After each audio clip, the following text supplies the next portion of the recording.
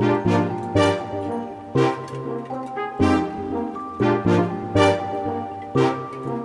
everyone, my name's Itchban and welcome back to my YouTube channel. Today I have a bit of a different video for you. It's not a vlog, but it's a video editing and tip tutorial. I'm going to share with you my 5 favorite techniques that I commonly use in all my videos and personal work.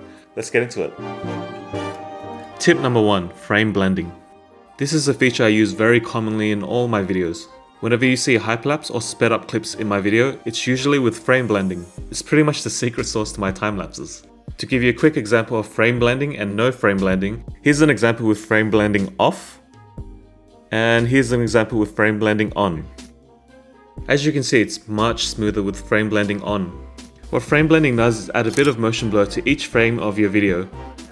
This makes the transition from one frame to the next a bit smoother. And when you add that up to your entire clip that you frame blended, the whole clip is a lot smoother to watch. So here's how you do it.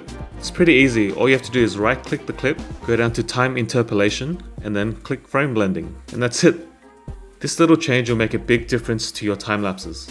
Frame blending works best when there's a lot of big and linear motion, as it makes it easier for Premiere Pro to analyze your clip and add the motion blur. In this example clip here, there's not too much motion, so the effect of frame blending isn't that pronounced. Still looks good though. Alright, tip number 2, warp stabilizer. This drag and drop Premiere Pro effect has saved my butt a whole bunch of times. Sometimes when filming video, it's not always possible to keep steady, especially when you're shooting handheld, or if you're in a shaky or windy environment. Warp stabilizer will analyze your video clip and take out the jitters, shakes and bumps, giving you a more stable, less vomit-inducing clip.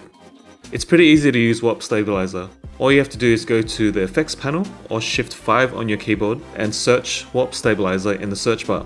From there you just drag warp stabilizer onto the clip that you want to stabilize. You have to give it some time to analyze your clip.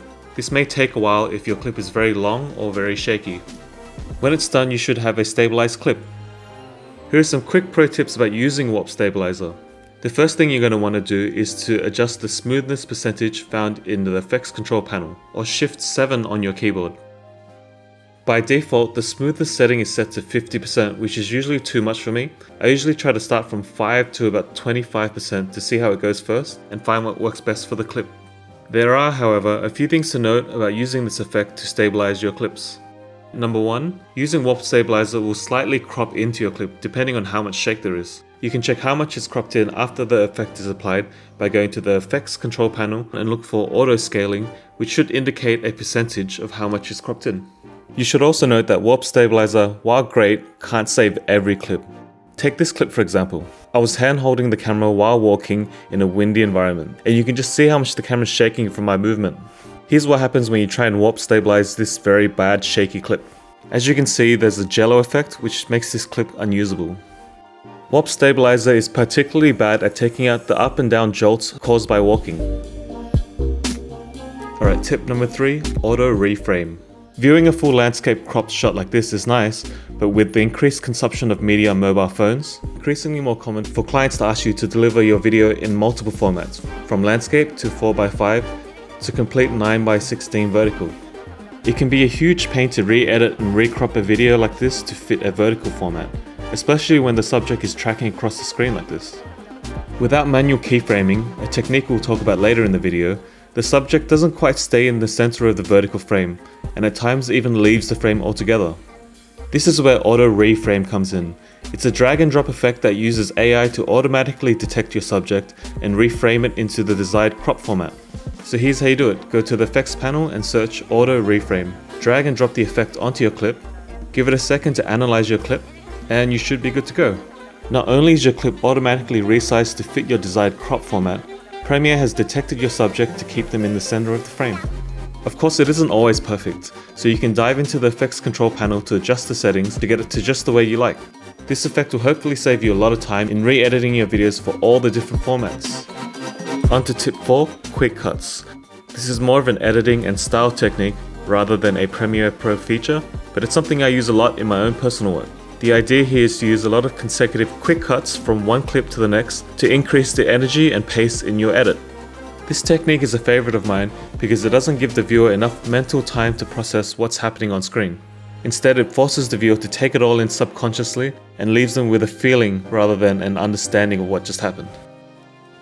I think this is a much more powerful technique to get a message across, but that said, I would probably use this technique sparingly and for short periods only, as you don't want to give your viewer any seizures or headaches. A quick pro tip to help you edit these quick cuts easier is to use ripple cutting, which is Q or W on your keyboard.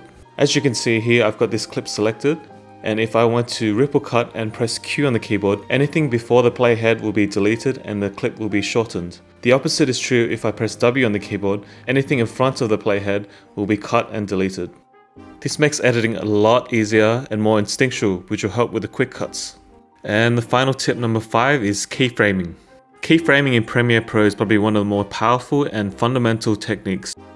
It allows you to control any effect over a period of time. So what does this mean exactly? In this clip here, I've used rotation keyframing to spin the video. It's pretty easy to activate keyframing. Go to the control panel, look for the effect you're trying to keyframe, in this case rotation, and click the stopwatch to the left. Once you click the stopwatch, you'll notice that it drops a diamond to the right. This is a keyframe. Set another keyframe further down the clip and set the rotation value to how much you want the clip to turn.